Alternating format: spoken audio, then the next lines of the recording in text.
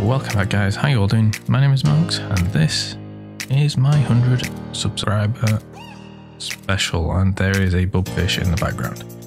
So I didn't know what to do, so I kind of thought I'd just do a server tour of the Dinnercraft server, since I have basically finished my season here.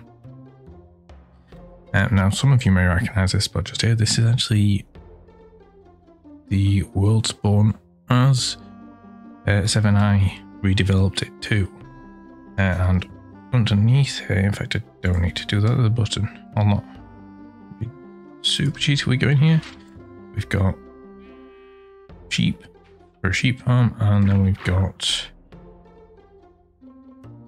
iron and sugarcane down here, and it's it's not full, it was full. I think someone spent some time and yeah, turned it all into iron blocks. It's a lot of iron blocks.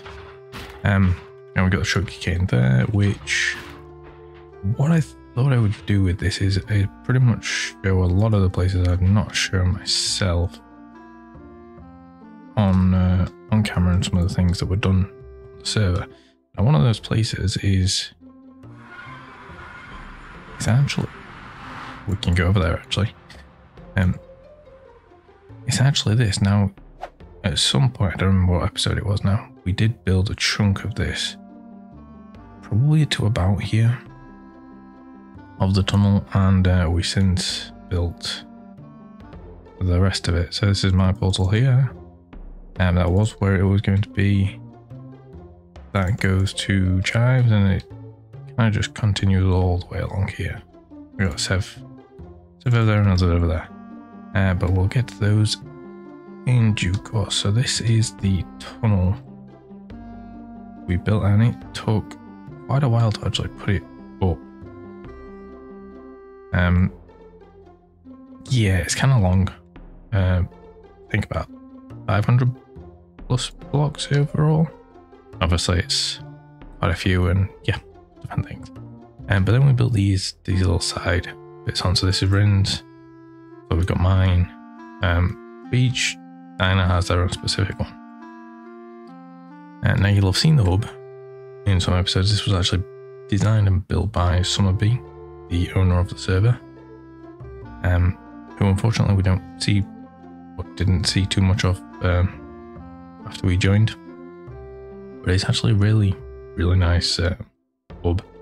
These were intended to be like paths to portals, I think, but obviously they just ended up being individual paths and branching off, but it still works.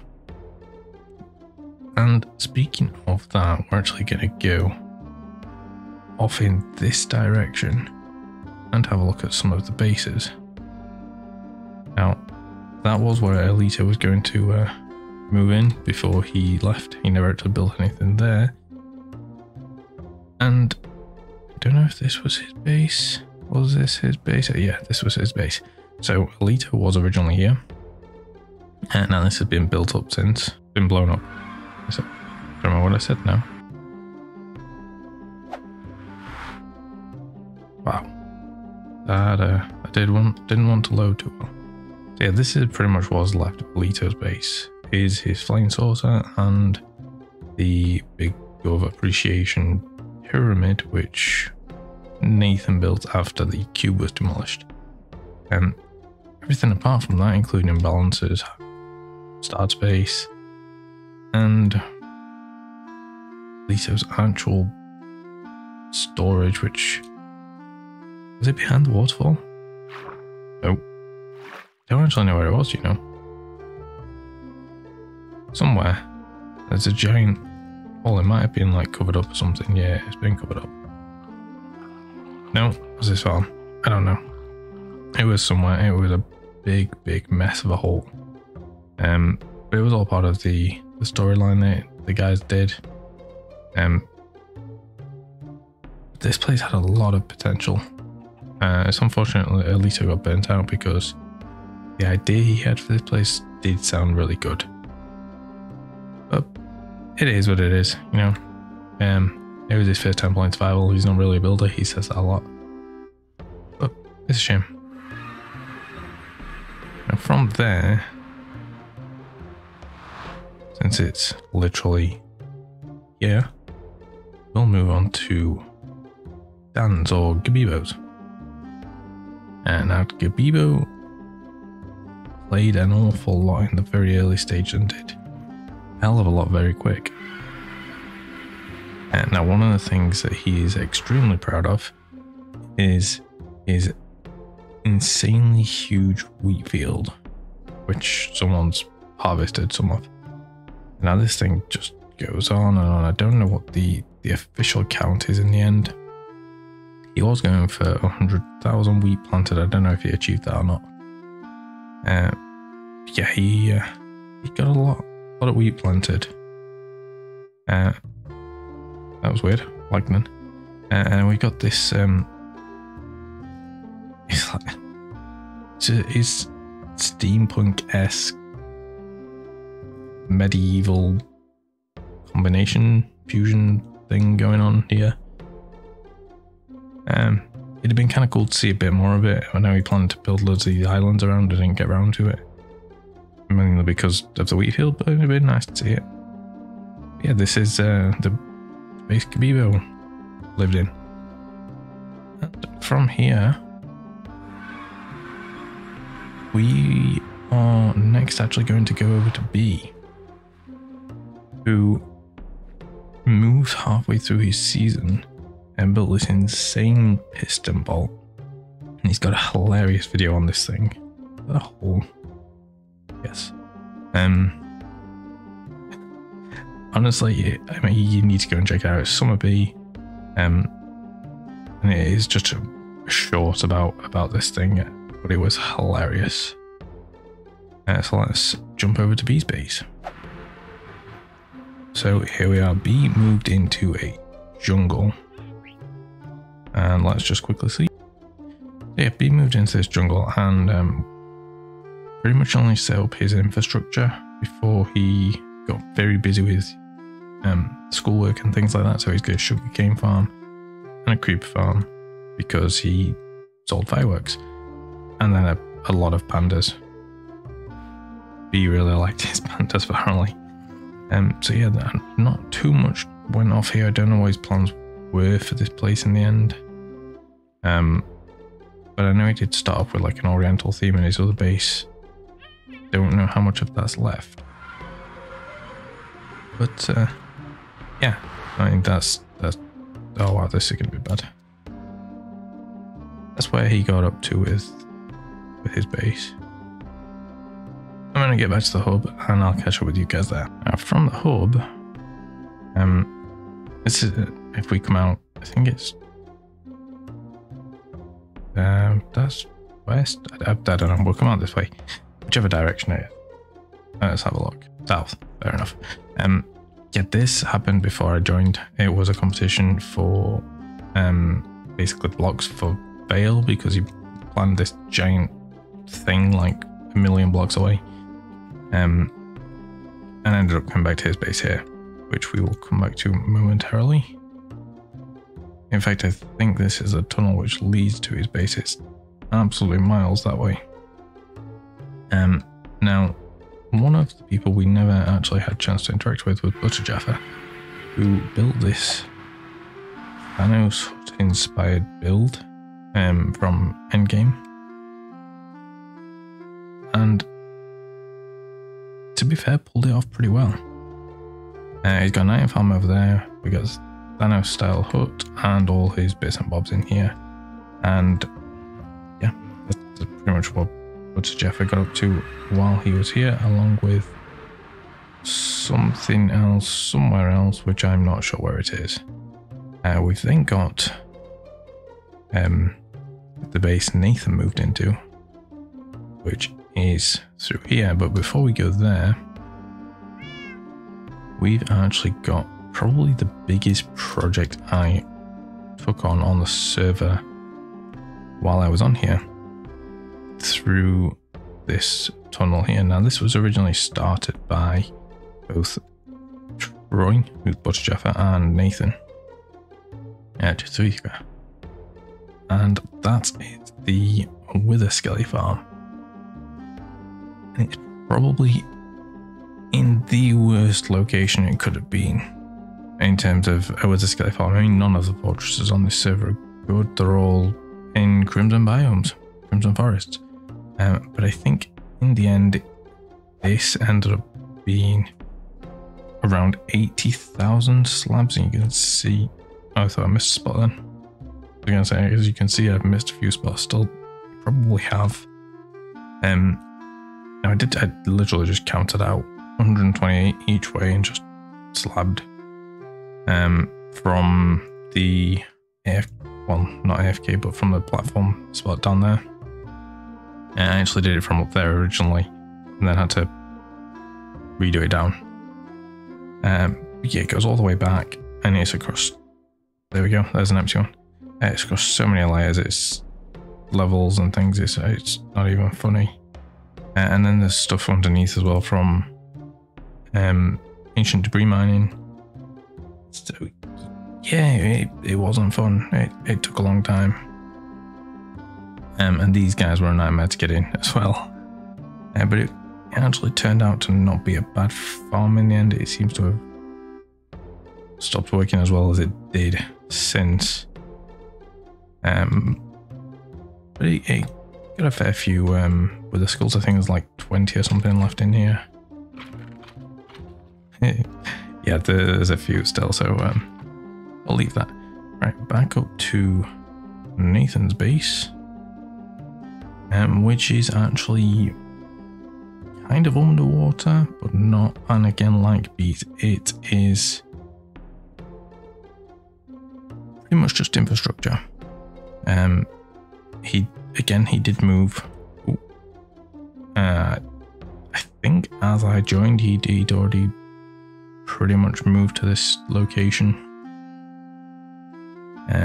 Because he blew this all up here, which took him a while. And came here when it loads through.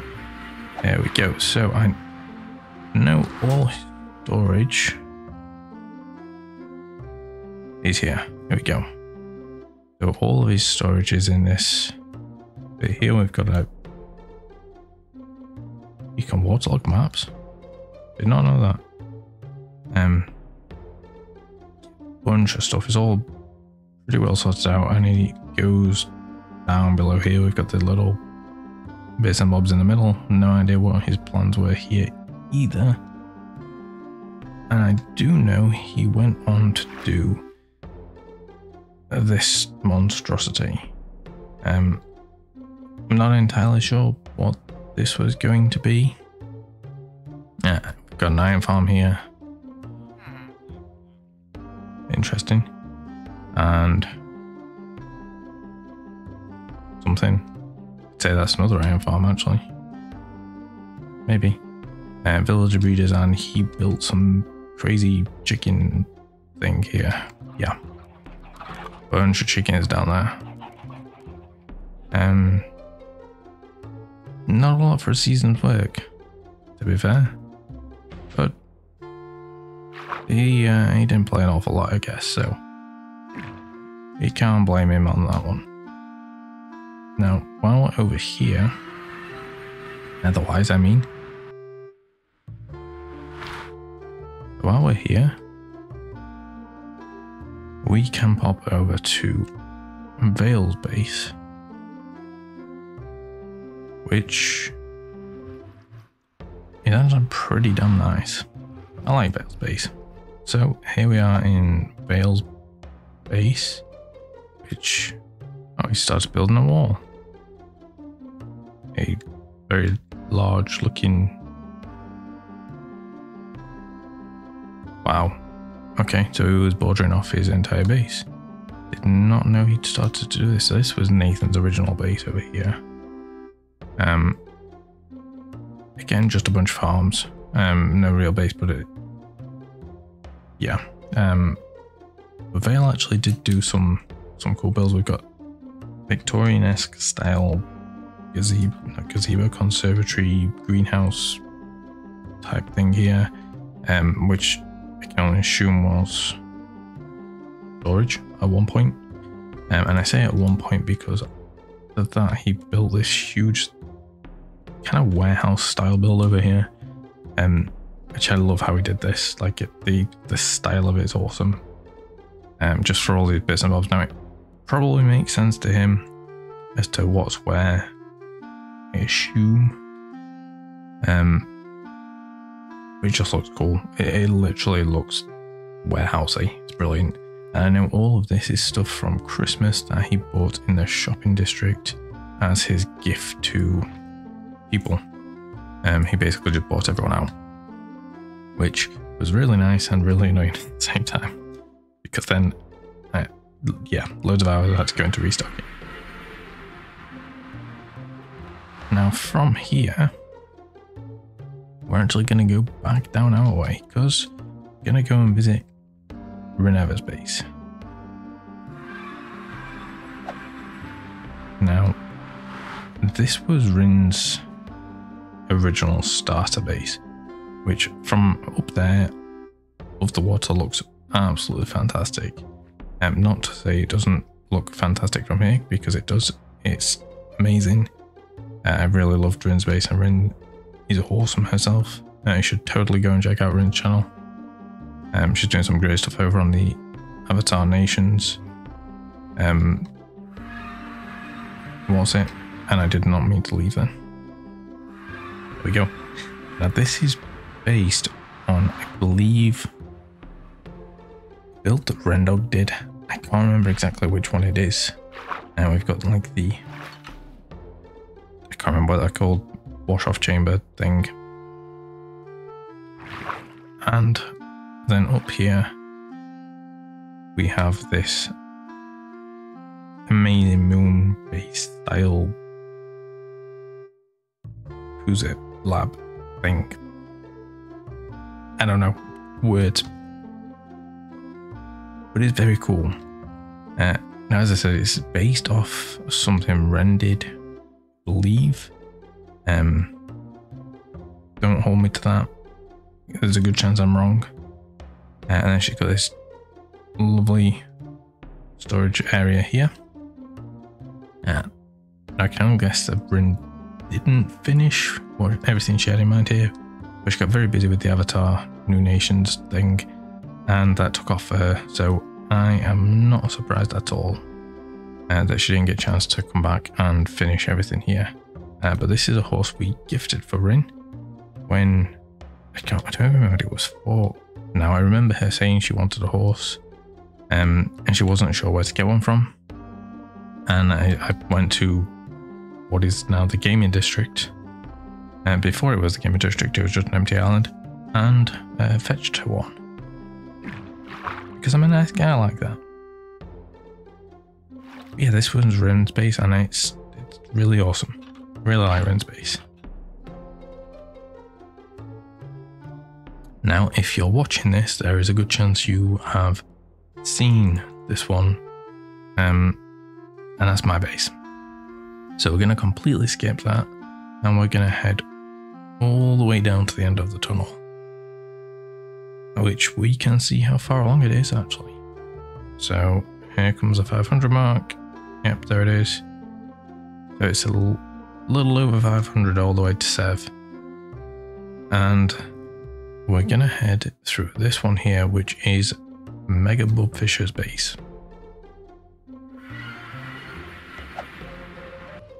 So Bub's base actually comes out into his storage room, which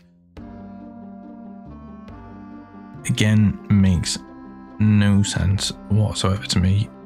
These will most likely indicate things for what's where. Actually, I'm not even sure it 100% makes sense to Bub. It probably does, but it's designed to basically just look like a messy storage room. Now this is something that is an amazing feat over the course of the season, because Bub joined when I did. So the season was already well underway when that happened, and he found this island and he's terraformed the entire thing. You know, I think it was plains and a forest when he came, and yeah, this wasn't here. The ravine down here was, but by no means was this bit here. So he's dug out that, but then terraformed it into this wastelandy hot spring area with these kind of basalty cliffs, and don't think the trees are intentionally to stay. That was just to solidify all the dirt that was placed on top. And again, I know Bub didn't quite finish, and that unfortunately was due to commitments with school and things like that. But honestly, it looks awesome. Like, we've seen it progress over the course of the season with many variations of this map as it's gone along, and it's been crazy to see it go from what it was to what it is now. This next one is one I get lost in quite a bit. That is Chive's Base of Wonders. That's not wrong. Don't get me wrong, this is not the base. This was where he started out and kind of just stayed to do his bits and bobs. The actual base, if I can find it, because as I said, I get lost here all the time. Can we find the base? It's over here somewhere. Tell you what, I'm gonna find the entrance and I'll come back. Found it. Okay, so what Chives basically had going here was like an abandoned mine. At least on the surface. Now we've got like dinosaur fossils and things there.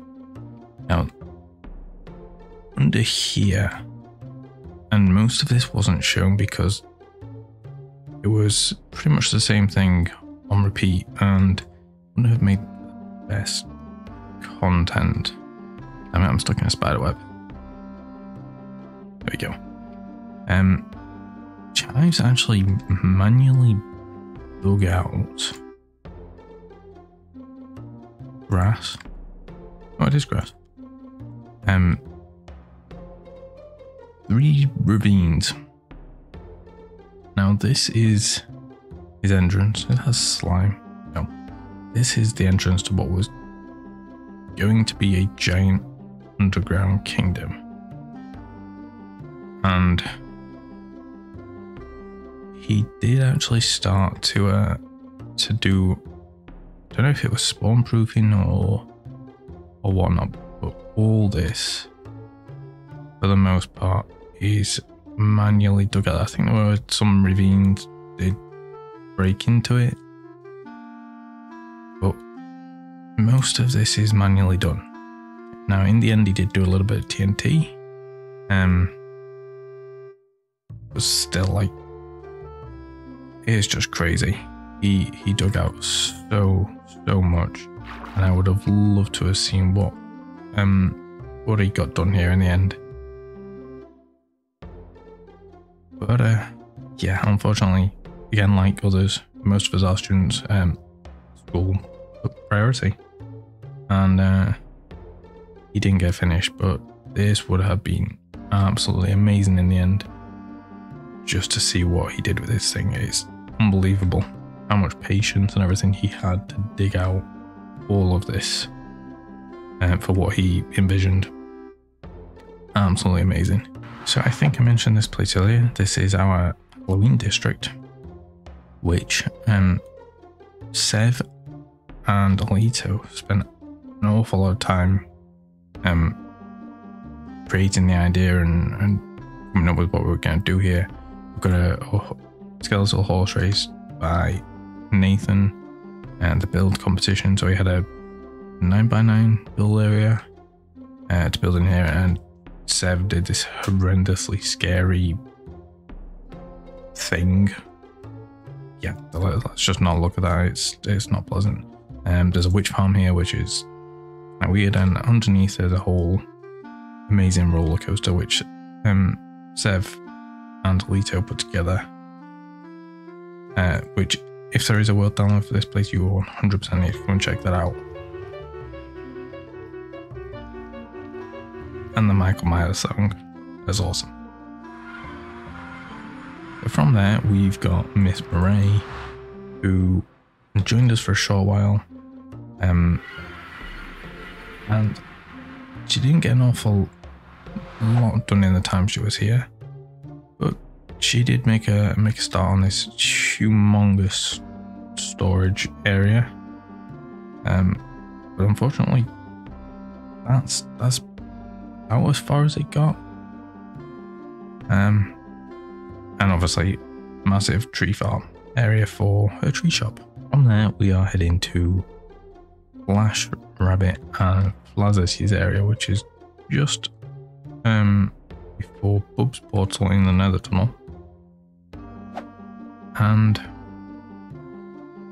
they have been on the shortest amount of time. So this is Flash's area with his giant carrot farm and Romanesque villa starter base they built.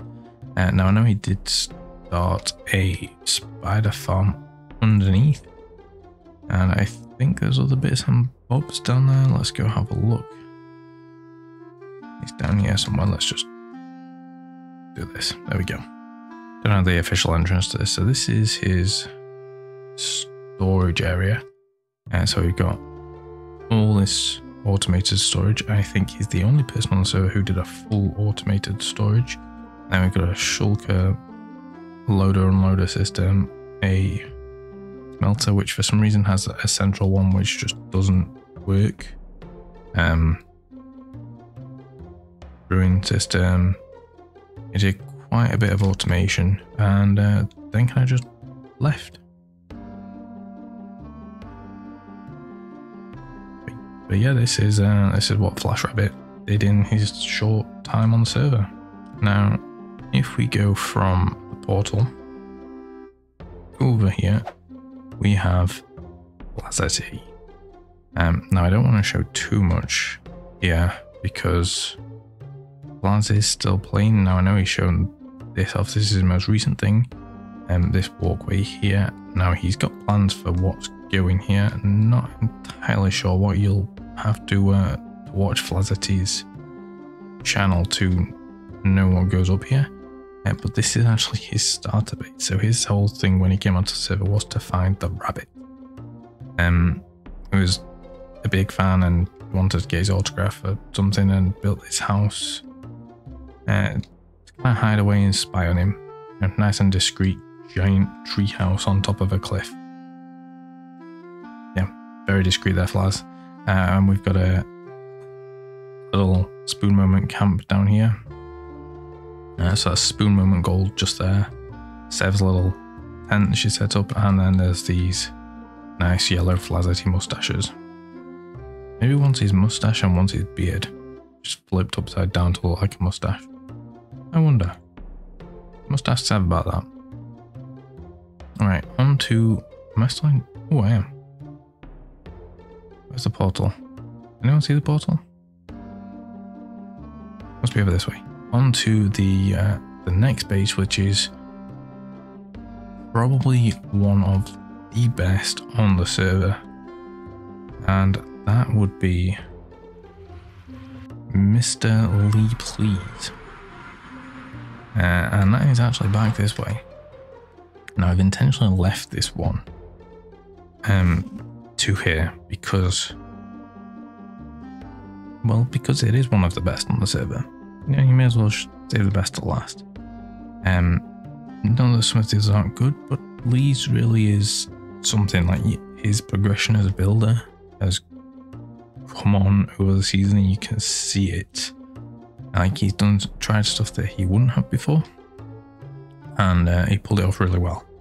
And it's really nice to see like that development through the course of however many episodes he did. So this is Lee over here. Unfortunately, never managed to get a tunnel over to him, but it's not too far. This is okay. Space Bubble Challenge. This is Lee's base. and his guardian farm. So we started in this building just here, and there's a whole story and lore around the base. Now this is a mushroom biome, or at least was for the most part. There's a whole story about it being some giant forest that got infected and it's converting into a mushroom biome or something like that. He's got a few really well done episodes and things on, like the spores, which he did a stop motion thing on, and just everything going up. Like this giant mushroom is so go from being nothing to what it actually is now, and it is phenomenal, this place. And then there's this humongous tree here which apparently doesn't fully load in. I mean, look at the size of this thing, it's massive. It's amazing. So organics isn't something Lee had done really before this, and then he's just pushed himself on this season just to create this amazing base, which is, you know, the entire thing is his base, and it's just outstanding. But the best way to look at it is actually at night. So here we go, Lee's base at night with shaders on, and it's just outstanding. I mean, the island has lent itself to him being able to play with light and stuff, but he's done it so well, and it just looks phenomenal. I really do love Lee's base, it's amazing.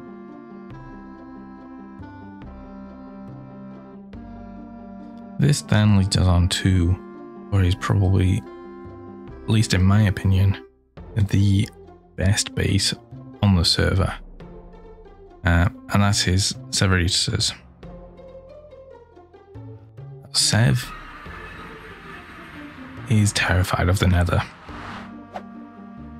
so she decided to bring the awesomeness of the Nether to the safety of the overworld,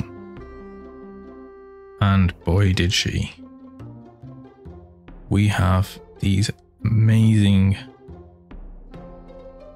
nearly said 3 then, 4 kind of Victorian-esque style giant massive houses, which none are the same, not one is the same as each other.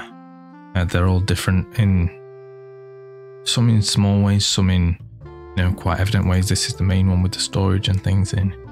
We've got the central tree, which has her starter base actually underground, and all her farms and things are down there. And then each one, I'm going to go into spectator here just so I can go through the puzzles. Each building has a different use. Now I believe this is going to be a museum of some variety for some bits and bobs. I'm not 100% sure. And then over here we have nothing. Pretend that didn't happen. Then we have, as I said, the giant storage room. So we got the super smelter here, which is World's Nice design and copied from me doing it on my base. So it's identical carbon copy of that. And her storage system, which is a manual one, and it's all labeled with micro blocks. So Sev spent ages collecting these Tuva micro blocks, which she has some in these barrels over here.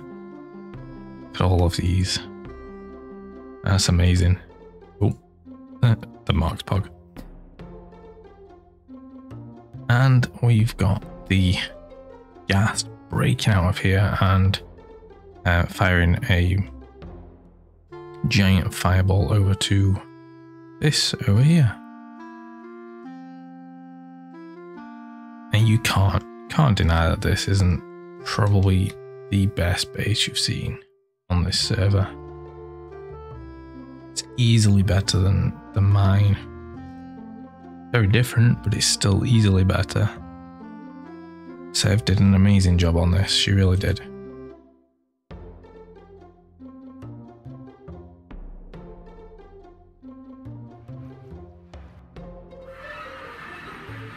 And finally, one of the places you've probably seen the most of across all the diners and most commonly is the shopping district here.